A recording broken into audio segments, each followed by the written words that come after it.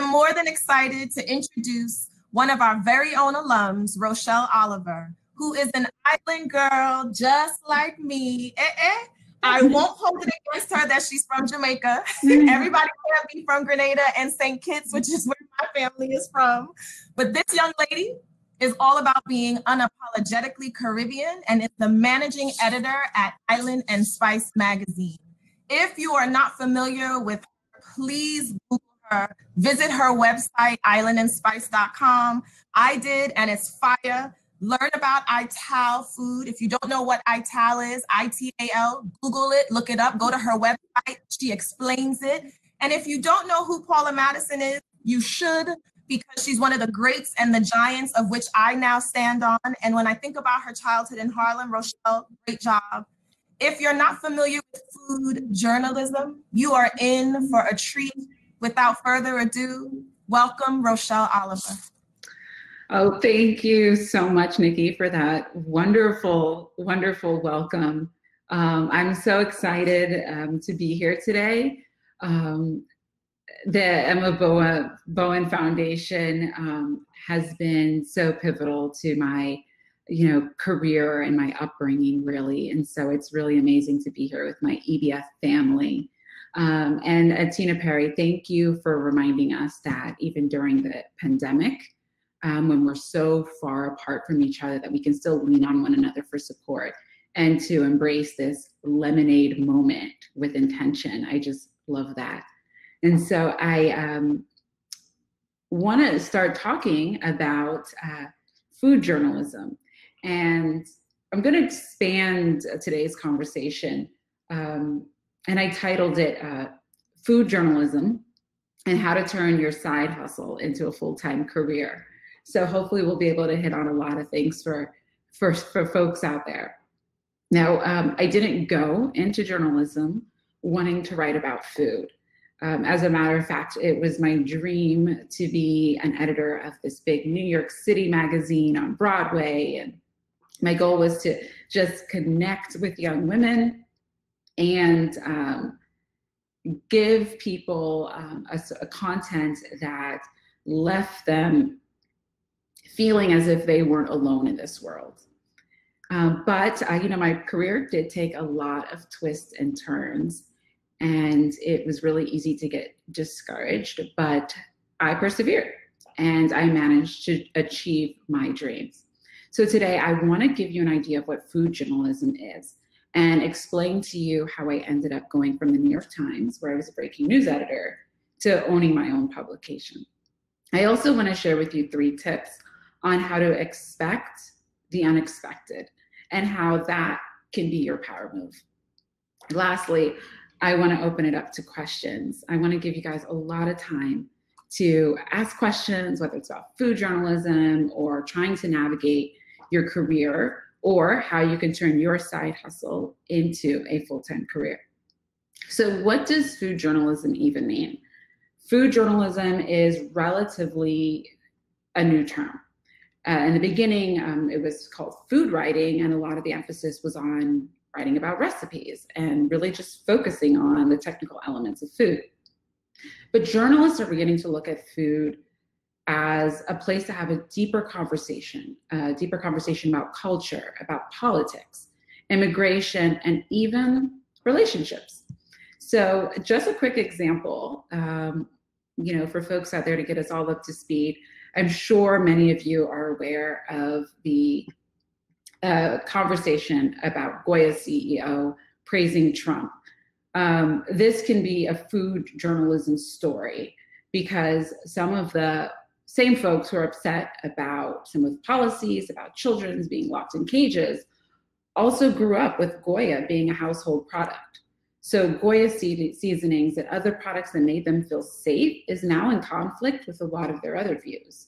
So in this case, a food narrative that conflicted with their political beliefs is how a food story can become news and essentially food journalism. That's just one example. But I want to go in to show you what I've done with food journalism and a way to kind of navigate it and really hone this area and make it my own.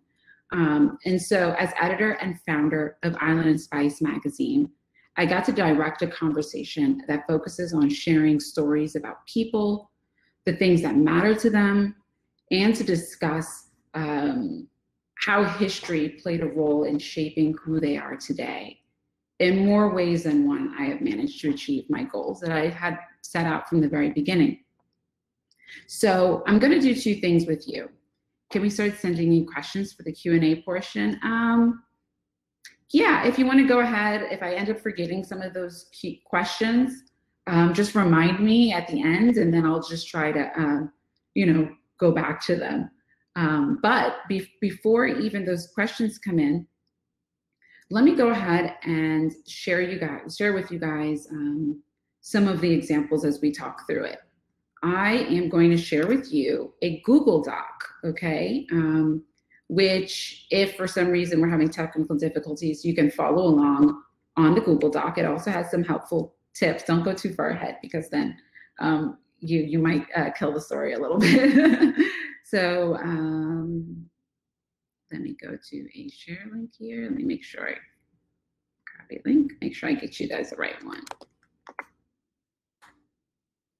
Okay, so there's a Google Doc link, but you guys don't need to touch it really if you don't want to, because I'm going to step you through the share screen option. So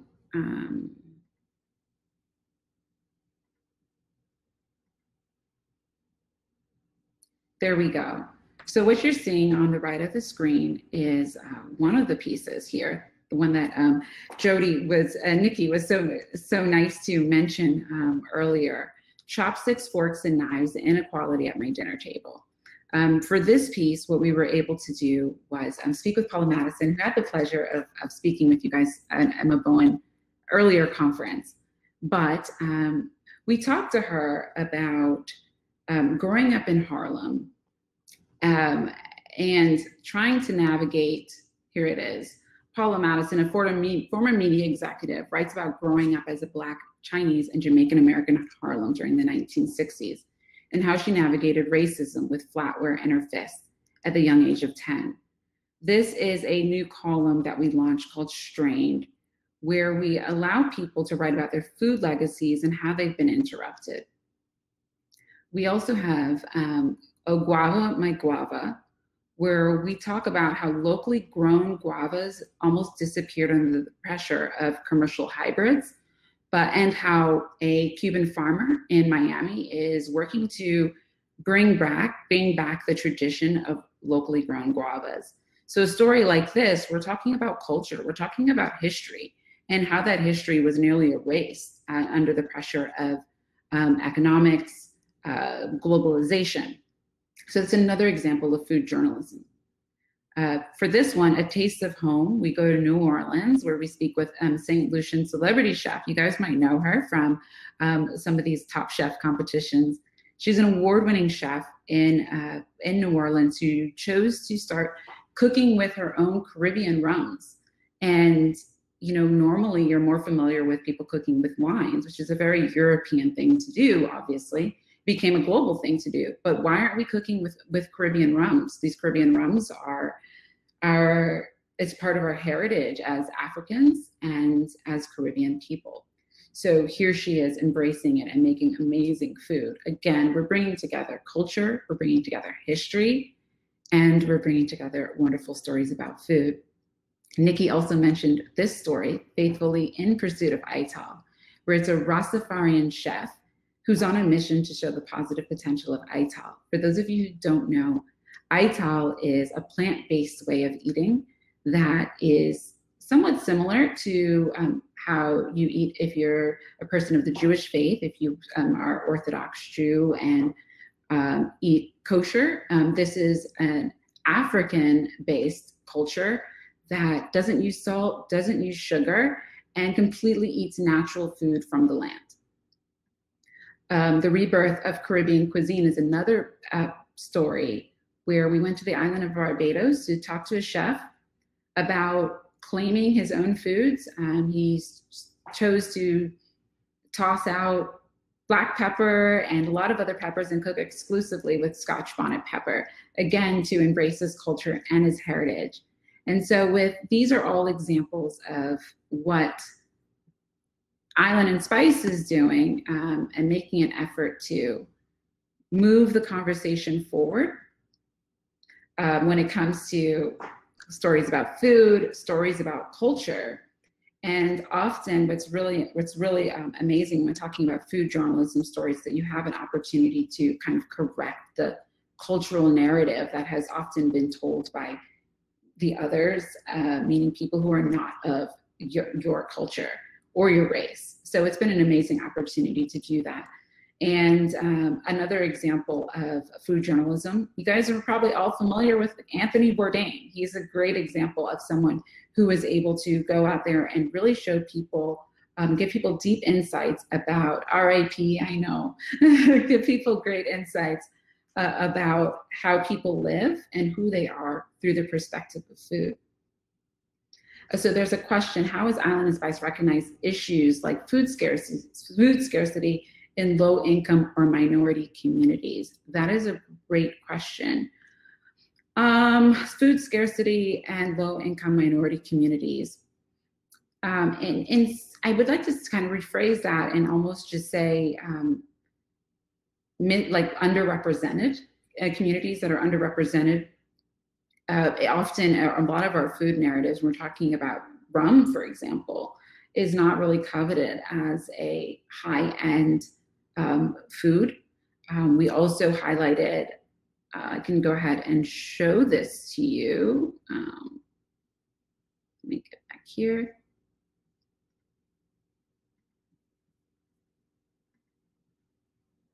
So here's the cover. Another, here we have some Haitian dishes and a Haitian chef. The Anatomy of Heat is a great example of bringing attention to ingredients that don't get mainstream play all that often. And by shining a light on these ingredients that are often used in, I guess, non-mainstream foods, I think we are shining a light on those chefs who are working hard every day, making great foods that might not be getting appreciated. So we try to give a space and platform for those chefs who are not mainstream to be appreciated with the same respect, quality, attention that you would see from the New York Times or like Eater and Vice.com. Washington Post is another wonderful food publication. Okay, so there we go. We're back at it. And so through this, I've been able to give a platform for chefs and cooks for an opportunity to be seen and heard. And it's just that even though this path is a little bit different than maybe the one I had originally intended, there are a lot of commonalities because I'm still able to talk about food and give people connection. There's a plus in covering food journalism because I get a lot more desserts and cocktails along the way. So there's some great perks to it. There are some links just to give you guys some other examples of food journalism. You're welcome, Nicolette. So the truth is, I'm going to pivot here and talk about the truth of that food journalism isn't necessarily for everybody. The career path you might have in mind might be a little different. But I want to talk to you about how to make your own path, and where there seems to be no viable way, I want to let you know that there in fact is a way. So let's go to our rules. And this is how we turn our side hustle into a career. Rule number 1, don't get comfortable and always have a side hustle. My career started in Miami, Florida. I was fresh out of the Emma Bowen Foundation program. I was finishing my last year in college, and I already had 5 paid internships under my belt. But here's the thing. I was graduating into recession and into a housing crisis. Jobs, especially the newsroom jobs, were disappearing. Jobs I had already lined up, they were placed on hold and then completely canceled out. So I was terrified that I was never going to get a job. I was terrified that all this hard work I had done was going to just dissolve. So things weren't looking up. And I'm sure that might sound familiar to a lot of you. But luckily, 6 months before I graduated, I spotted this part-time job listed for an editor online. I applied, and seriously, like 5 minutes later, I got a call back. I went in, did my interview, and they wanted to hire me on the spot. There was one hitch though. The job had accidentally listed the position as part-time. In fact, it was full-time. I was still in school. So they wanted me enough, luckily, that they hired me and they said, we're gonna work with your schedule. And so it seemed just like that. I was an associate editor for Tribune, where I ran my own team of reporters and photographers. I was covering food, drink, and nightlife in the area of Miami, Fort Lauderdale, and Palm Beach County. That same month that we launched the site, I was turning 21. So there was a moment where we didn't even know if I could cover drinks because legally it might have been an issue. So the scary thing was, at that time, I didn't really imagine that I would be covering food. I hadn't really done it before, but it was a job, and I'm an EBF alum, so I gave it my all. While a lot of folks want to focus on, I got a job moment, you know, like, hey, I got the job, let's hype that up. The matchup happened when really no one was looking. During those grueling times when things weren't easy. During college, I decided to write about anything and everything and blindly submitted articles to magazines and newspapers. I built contacts and asked folks to review my work. This was my side hustle. This was where I grew the most, and this is where I made a lot of mistakes while no one was looking.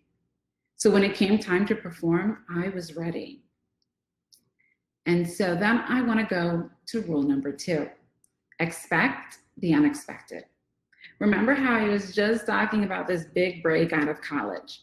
Well, that job ended up laying the foundation of my career. As associate editor, I became the entertainment correspondent for the CW News in a top 50 market. I ended up overseeing content that would publish across 2 platforms, 2 print platforms, 2 websites, and on air on television broadcast. Then in about 3 years, Tribune went into bankruptcy. There were cost cuts. I was one of those cost cuts. What most folks didn't know was that while I was doing the work in the limelight, I was honing more skills on the side. I was teaching myself Photoshop. I was a columnist for a non-compete weekly newspaper. So when times got tough, yeah, I was pissed off, but I wasn't empty-handed. I kept busy, which led to another job. It wasn't as glorious, and it was slightly off-brand because I was a staff reporter for a communications department for the law school. Give it up for the U. And even when I was there, I didn't sit back and relax. I kept my side hustle going because I knew I wanted to be back in the journalism world. So I leaned into my TV skills that I learned while I was an intern with EBF, working for PAX TV. I started producing commercials. I actually ended up producing a commercial for Hershey's through Current TV, which is now known as Al Jazeera. So when my department decided to go in another direction and let go of team members again, I was fine. I launched a production company, and that led to the development of a PSA about racism following the killing of Trayvon Martin. Again, my side hustle springboarded me into a next career move. I became a guest contributor on cable networks, CNN, MSNBC, talking about race relations in America. This got more attention. Shortly after, the New York Times called. This takes me to rule number 3. Always bet on yourself. There's this idea that when you get your job and you work your way up, that everything's going to work out. Yeah, that does happen. But that Didn't happen in my case. I graduated into a rough market. So that option wasn't on the table for me. If I had waited for someone to give me a chance, I would never have made it to the Times. I would have never written that article on beef patties that led me back to where I am today.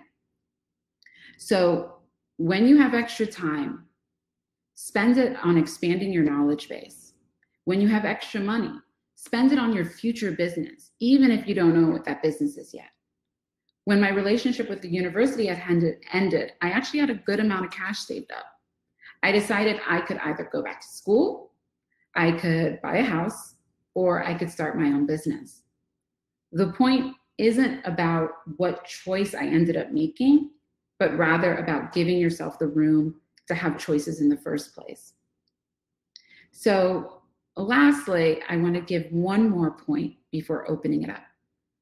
A bonus rule: trust the process, not the problem. I'm sure a lot of conversations today and yesterday, and you'll have them again tomorrow, kind of tells you what you should do, what you should not do.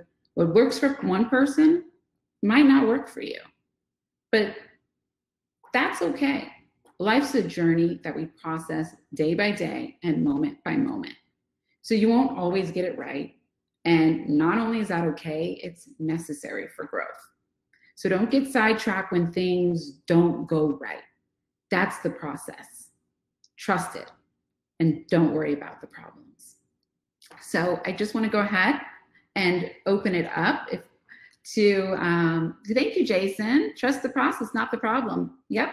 So if you guys have questions, I noticed there were a few coming in. We could talk more about food journalism, and I saw some interesting questions going through. Thank you, Tiffany. Okay, if anybody asked questions earlier, if they can go ahead and drop them in one more time. Okay, so Jody asked, what was it like transitioning directly from college to an editor management role? How did it feel being in charge of people with more work experience than you? That's a very good question. One of the things I had done when I was in college, one of our classes that we held was to create our own publication. So I was one of the managing editors of that. And we ended up having a team of 20 members. And even after the class, we chose to continue the magazine. So we had this bilingual magazine running out of Miami on our own. And we had members from English-speaking members and also folks writing from out of Brazil. And so I was experiencing running a kind of like the newsroom setting. But yes, it was very difficult being the youngest person in an industry that is predominantly run by women in their 60s and men in their 60s who do not look like me. And so one of the things I did was to find a way to even the playing field. I listened a lot. When people gave me I understood that they were upset that someone young was coming in with a title that they also shared. But what I chose to do was to approach the stories from a point of strength, a point of something where I was familiar. I really couldn't talk about the technical aspects of, I don't know, some sort of foie gras or something. No, I couldn't talk about that at 21. But I could talk about my experiences with food. I wanted to, because I was an outsider, I wanted to make sure everyone else had access to the same experience that was afforded to the uber rich. So I found ways to say, hey, we're not going to talk about the $100 menus. Let's just go in for an appetizer. Let's find a way to make this accessible for the $20 crowd. And so in Miami, there's this idea of the red velvet rope that you have to be, fancy enough and to get in. We said we are the velvet rope and we're opening it. And so by changing the content or pivoting the content to come from a way of accessibility, I think that immediately began to even the playing field because it hadn't been done before. And you couldn't argue that it was a great way to approach it. And it was on a level that I think it was, you couldn't argue with it. You know, it wasn't going to be wrong. We're going to be talking about the experience in food and not the technical aspects of food. And I think it was very well received. Added to my question, how have you found your voice in content creation and writing that is unique to you? That is, when I started out, one of the techniques I used to do was I used to walk around with a recorder. Then it became my iPhone, but I would literally record every single one of my conversations on memo. Sometimes I was speaking with friends and I would say, hey, I'm going to record this conversation. If that's okay with you, make sure you ask. And the whole point of that was I wanted to hear how I sound. I wanted to hear my cadence and try to find a way to bring that into my writing. And that's a technique that I still use today, you know, to learn how you speak it and then try to figure out how to translate that into your writing. That really helps for me. And I have a friend, I don't think she'll mind if I say her name. She's a YouTube celebrity, Francesca Lay, I think that's her name. She also used to do the same thing. She used to record all of her conversations. And so we grew up together, and she's always had the dream to be where she's at. And so it's a good technique that I think a lot of people might be using. How to build your brand in order to pivot throughout the industry in your career. Erin, that's a great question. Build your brand by just simply doing it. Start where you are. I never built a brand understanding the power behind it, because remember, it was always my side hustle. My side hustle, surprisingly, was the one that always gave me that promotion. It gave me an edge. And so I just always be, I think, kind of diversify your career portfolio in a sense. I think a lot of times people really focus on the brand, building your brand, especially now because of Instagram. There's so much pressure to do that. But focus, when you have a side hustle, focus on doing it correctly. When you're in your company, you have so many deadlines. You have things you need to do, hit that mark, meet that deadline. So when you're doing it on your own terms, you have the convenience to sit back, relax, and just get it right. So that is a good way of thinking of it. Don't worry about the brand. Worry about learning the right techniques and building the right relationships.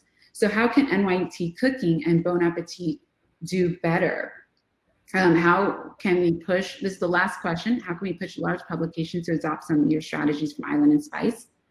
You know, I do think we need a complete regime change at a lot of these companies. NYT Cooking is doing what they can. They were the ones who actually, Sam Sifton was the person who said, Rochelle, I want you to cover Caribbean food for us.